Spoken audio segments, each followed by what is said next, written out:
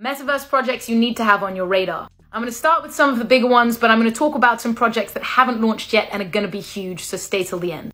Like and follow my page for more. Let's dig in. Number one, I'm sure you guys have all heard of Decentraland by now. The first and most well-known decentralized metaverse on the blockchain. Much like the real world, you can buy land, build on it. It's live and a lot going on already in Decentraland. Check them out. Number two is the Sandbox. Much like Decentraland, you can buy land and build on it, and they have a lot of strong partnerships currently, including a Gordon Ramsay restaurant coming up, a Tesla showroom, and Binance buying some space too. Number three is Illuvium. Now, the graphics in Illuvium are amazing. The game isn't out yet, but the trailer is. Go to their website and watch the trailer. Now, being more on the gaming side and with the kind of graphics that they have, their competition would be Axie Infinity, which are about 12 times bigger than Illuvium. So there is a lot of room for Illuvium to grow, and I am bullish on this project. Number four is Wilder World. Now, Wilder World have clearly put a lot of thought into their graphics. It's very futuristic, very clean, and very well done. They kind of tap into what humanity's idea of the future would look like. Now, the metaverse isn't fully live yet, but you can buy NFTs of buildings, cars, shoes.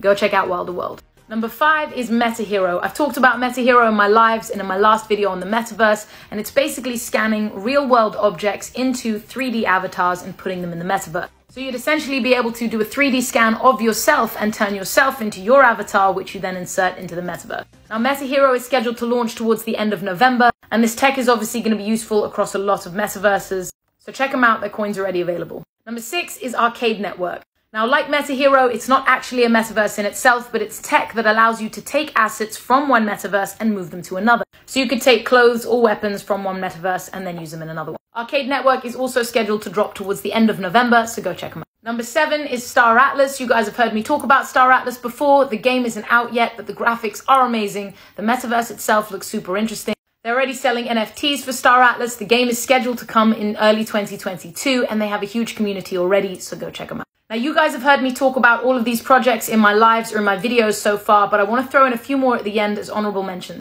Hit the link in my bio to join my Discord, where we talk about all these things and all of crypto across the board and ask any questions you want. I'm sure I've forgotten some projects in this video. I'm going to keep posting them as they come, because for better or worse, the metaverse is going to keep growing. So like and follow for more and stay tuned. Here are the last few.